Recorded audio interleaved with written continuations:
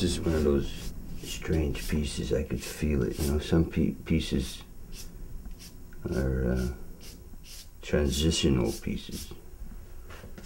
This may be one of those, because I'm not understanding it quite yet.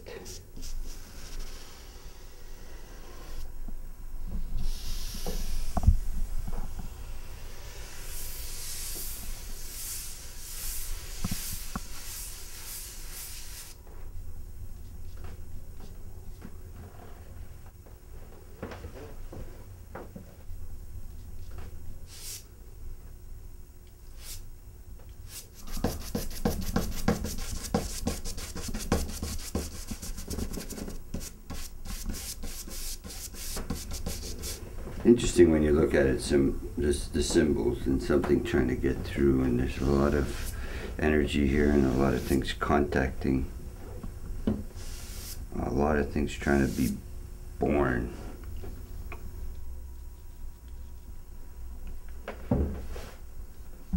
Strange, very strange.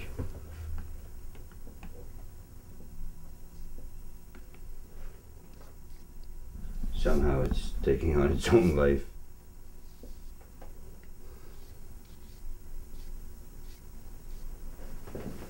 Strange thing that's going to happen now.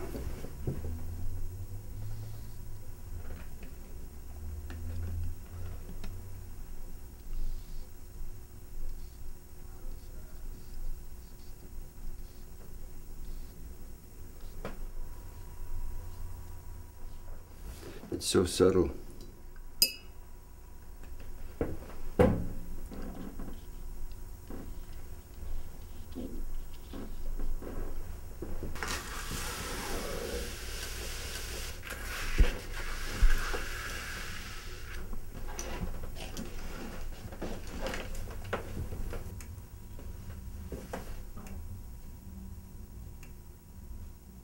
This is becoming challenging, because I've gone too far. It's certainly not a simple piece. I guess it's the way my life is right now. Full of stuff. Isn't that interesting? We look at it that way. It's full of stuff.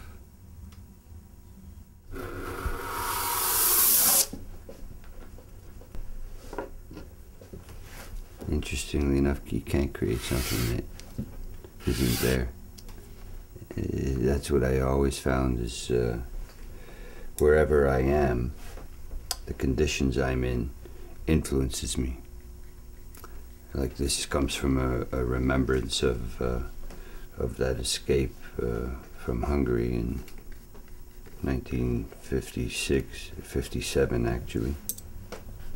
The guide who brought us to the Hungarian-Austrian border told us to follow a light, and as we were crossing the fields, midway through the light went out, and my father picked out this little compass that he had amongst his tools. He was a watchmaker, and lit a candle and sort of focused on where that light was, to freedom, so-called freedom.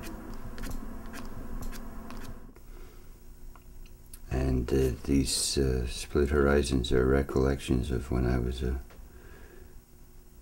child.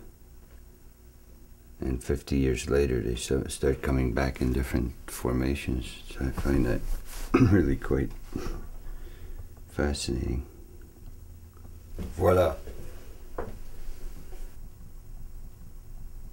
That's the beginning of something.